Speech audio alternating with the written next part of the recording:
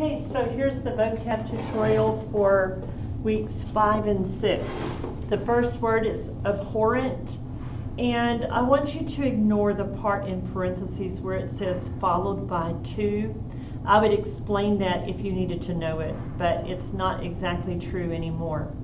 The strongest word that I see is loathsome.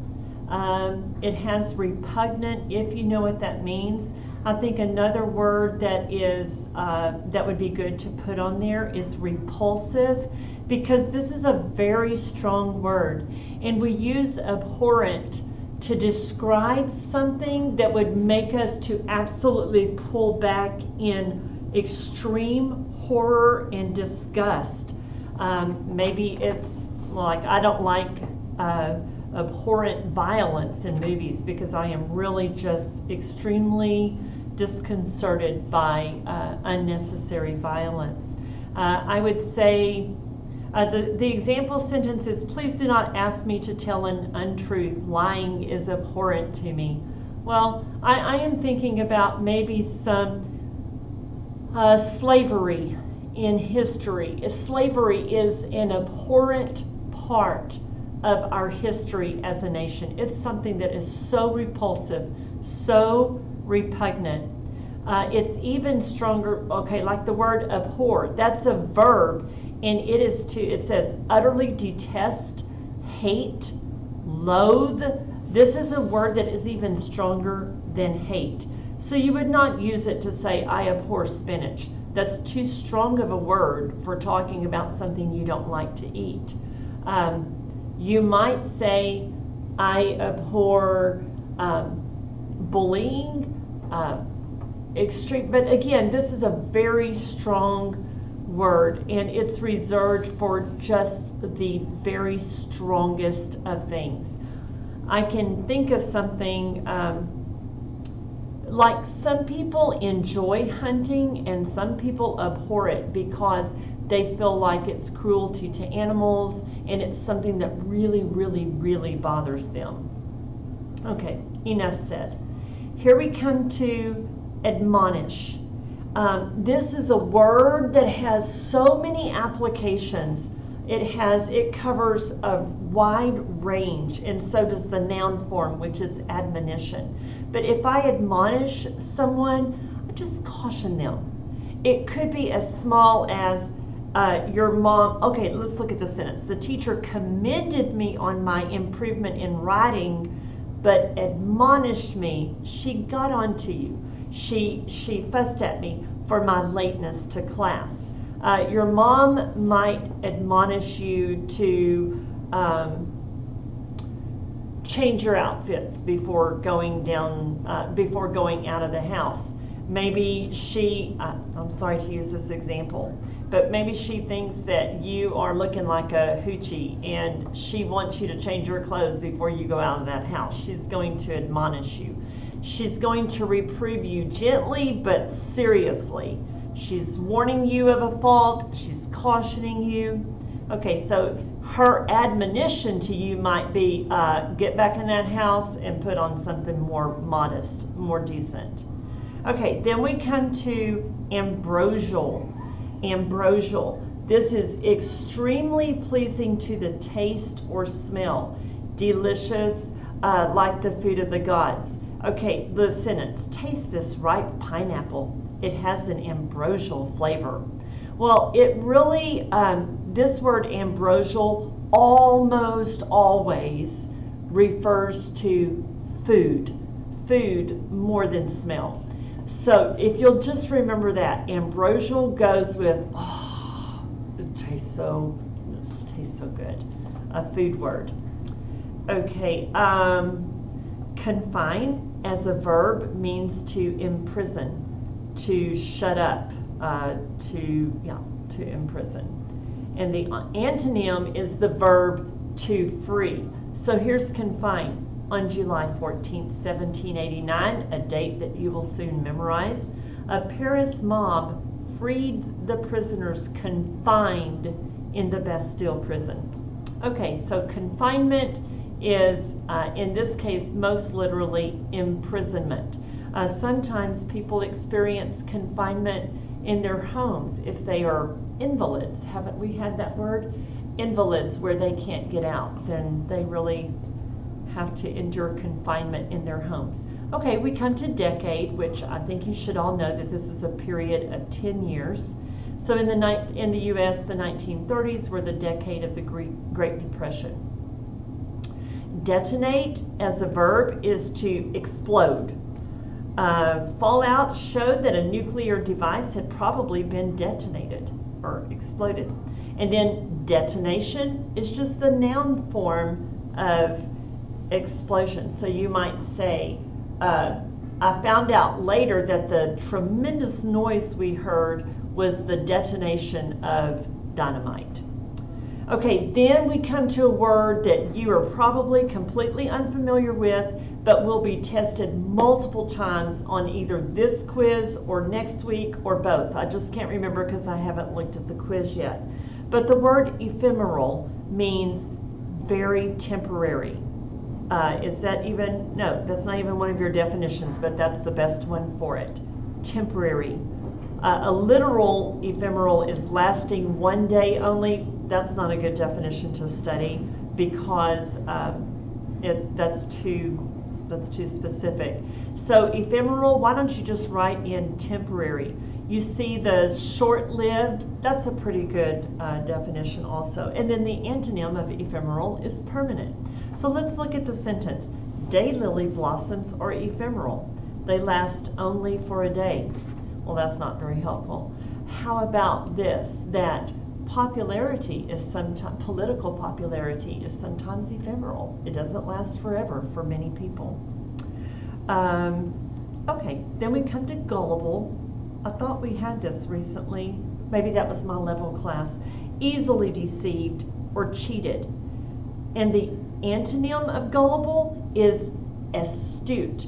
Boy, Cassius in Caesar, Cassius was very astute. He was not gullible. He was not easily deceived. And when Antony came after Caesar was dead, and he shook hands with the conspirators, but then Antony talks to Caesar and he says, "Oh, thou art the ruins of the noblest man that ever lived in the tide of times." Cassius is like, he's astute. He's thinking, this guy doesn't sound like he's going to be with us. Whereas Brutus was more gullible. He was easily deceived. But I do want to warn you that I don't know which week it will be on the test, maybe both. But you definitely need to know that credulous is a synonym of gullible. That word credulous, it could be defined as you believe anything you're told. You are very credulous. You don't stop to think, no, wait a minute, because you're credulous. You just believe it automatically. Look at the sentence. A few investors were gullible enough to buy the worthless stock, but most were too astute to be deceived. And then the verb gull is to deceive or cheat. This is becoming less and less common to use this word as a verb, but still, I can't remember. You might need to study it. And then haggle, I bet you already know this word. It's a verb and it means to argue over price in a very petty or small way, like you're bargaining, you're wrangling. It used to be said that, I suppose it's like this still in Mexico. I haven't been to Mexico in many years, but when we went one time, we were trying to buy an item, and my husband was haggling with the merchant trying to get a better price. And you see the sentence, have they agreed on a price yet, or are they still haggling? Okay, immerse. There are two definitions. One is a literal, which means to plunge, to dip or duck in liquid. Look at this. I filled a basin with lukewarm water and immersed my foot in it. Some churches perform baptism by immersion. That's where they dip you completely under the water. Okay, so if you immerse your foot in water, your foot is inside the water. Okay, and then the second definition is a figurative one. Engross, absorb. Look at that sentence. She is immersed in her book. I would say nowadays it's more common to see kids immersed in their cell phones and just, fixed, like their necks are going to start being bent, I'm sure. Okay, immersion is the state of being deeply engrossed, absorption, or it could be, again, completely underneath water. Let's see, immersion. I'll try to come back to that and give you, because of her immersion in, while watching TV, she did not hear her little child crying, dear. Okay, insomnia, I bet you know this. It's the inability to go to sleep, and it's an abnormal wakefulness or sleeplessness. The former hostages now get a normal amount of sleep. During their imprisonment, they suffered from insomnia. And then an insomniac is a person suffering from insomnia. Okay, then we have lapse as a noun, and it could mean one of two things. The first is a mistake, and usually it's a pretty small mistake, but not always. Sometimes it's a big mistake because it has big consequences. And then the second definition is interval. So let's look at number one, a slip, error. A slip is probably not good for you I bet y'all don't know that word as much as an older person would. So it's an error, an accidental mistake, a trivial fault. I wrote your name with one T instead of two. Please forgive the lapse. Or I made a lapse in, this is where it's a little bit more serious. I made a lapse in judgment. I was going 70 in a school zone. Yeah, that's a big lapse. It's going to cost you big money. All right, number two is an interval. He returned after a lapse of 10 years. So he returned after an interval, a time period of 10 years. That's what the word interval means. It means time period. Okay, then probe as a noun, I would just circle the word investigation. That's just really a good synonym for probe. A probe is being conducted, an investigation is being conducted to learn what happened to that missing money, what happened to those missing funds. And then a prober, which you almost never hear this word used in this way, but a prober is an investigator. Then the word render, which can be really hard for people who do not watch this tutorial. Render as a verb either means to hand down officially as a verdict. You see it says deliver as a verdict. Hand down officially. So here's the sentence. Tension was high in the courtroom as the jury filed in to render its verdict, to officially give its verdict.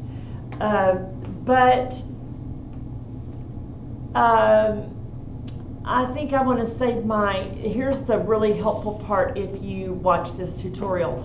The noun form, rendering.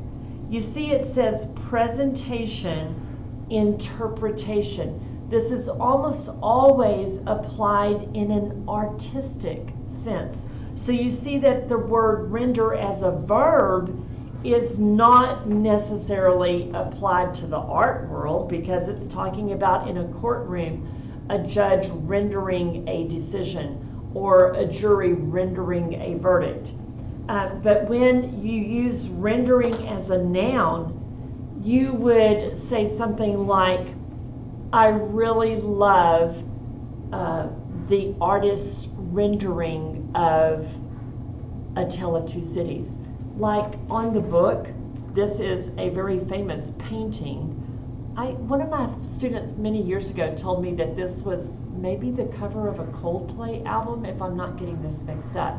But anyway, this is an excellent rendering of the French Revolution. I have many renderings in my room that were done by students of various book covers or whatever, but you get the idea. It's basically an artistic presentation, an artistic interpretation. Okay, and then we have repast, which is just a very sophisticated word for meal. She eats little. Her lunch would hardly make a repast for a sparrow. So isn't that, we're going to use this word in about the middle of the book of A Tale of Two Cities, and it's just the perfect word. Oh, I'm gonna love it. Okay, then replenish. Replenish means to refill. Every 200 miles we stopped at a service station, that means a gas station, to replenish the gas tank. Easy enough. Score. Score as a noun means 20. Do you remember fourscore years ago, Abraham Lincoln's famous Gettysburg Address? So that means 4 times 20 plus 7 years ago, 87 years ago. So here we have 20. Score 20. We have 19 signatures already, and if we get one more, we'll have an even score, an even 20. And then we have snub as a verb and snub as a noun. This is very easy. An act or instance of snubbing. Well, that's not helpful. Treating with contempt. How about, a slight? Do y'all know that word? Like, I cannot forgive that slight. I don't know if you do, but it's basically when someone rejects you by ignoring you. Maybe, let's look at the sentence. Why did Sharon invite everyone but me? Was it just an oversight or a deliberate snub? If she did that on purpose, if she deliberately did not invite you, if she rejected you, that's a snub, a rejection, a slight. Maybe you better add the word a rejection or a slight. I don't know if you know rebuff, a rebuff or an insult. Okay. It's not like an insult like you and I think of insult today. That's why I don't really want you to study that part. Okay, and then we have a verb, snub, to treat with disdain or contempt. You know, I think of the snob. Do y'all know that word? Do they still have snobs today? I think of a snob who would snub you. She would not, hey, you want to be in my group and work together? That's a snub. She's snubbing you. She does not want to work with you because you are not cool enough for her. Okay, then we come to suture, which is just another word for stitch. Like a few days after the cut finger was sewn together, the patient returned for the removal of the sutures, for the removal of the stitches. And then a great word for you to start incorporating into your vocabulary. This is a keeper. Unwittingly. It's an adverb that just means unintentionally, by accident, inadvertently. So we have 3 synonyms: unintentionally, accidentally, inadvertently. Wow. I would just love it if you started using unwittingly, unintentionally, inadvertently. That should be a part of your speech. Another one that you could add to that will help you with unwittingly is unknowingly. Not always does it have that synonym, but it could. I unwittingly opened a letter addressed to you. Please forgive me. That's when you just didn't even look at the name on it. I do this quite frequently at my house when we're opening boxes that come in the mail or from Amazon, whatever. I have other people who live with me, and so if I don't look at the label on the box, I might unwittingly open their package and it's not meant for me. So I think that that's it, and these all seem very doable. So study well and be a vocab victor.